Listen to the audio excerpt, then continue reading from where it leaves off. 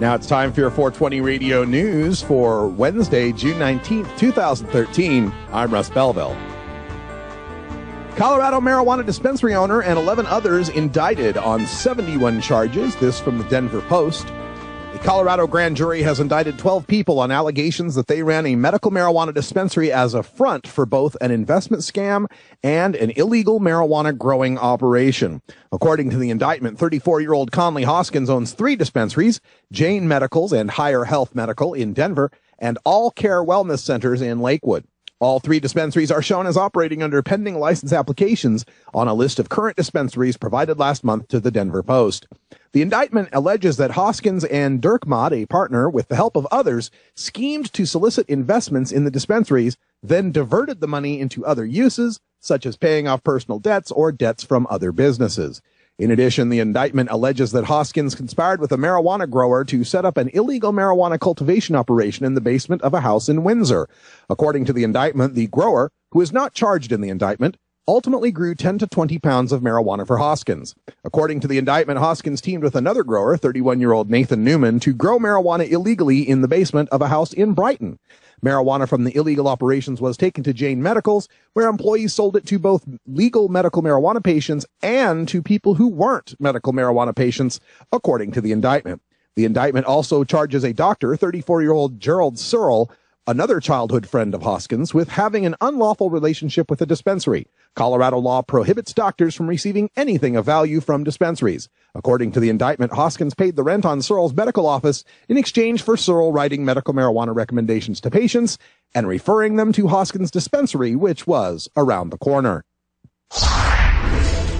Industrial hemp's future as a crop in Colorado awaits federal action from the Steamboat pilot today. If industrial hemp can grow on the plains of Manitoba, it can grow in semi-arid northwest Colorado, Andrea Herman said Tuesday.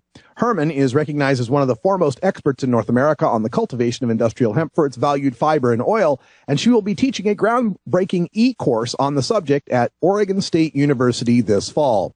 Steamboat Springs receives an average of 24.5 inches of precipitation, and Hayden, with a milder climate, receives 18.6 inches annually. The research done at Oregon State in 2008 suggested hemp thrives in climates with at least 25 to 30 inches of water, fertile loam soils, and extended growing seasons. Farmers Union spokesman Mick McAllister said Tuesday the biggest barrier to reviving industrial hemp as a cash crop in Colorado isn't the amount of available annual moisture, but the continuing federal ban on the plant. Department of Justice urged to avoid pot showdown with the state from the Seattle Times. 7 congressional Democrats from Washington are pressuring the U.S. Department of Justice to honor the state's new recreational marijuana law, the delegation's first collective public statement on the issue.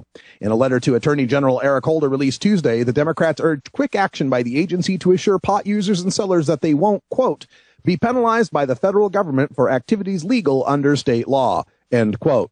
The letter also said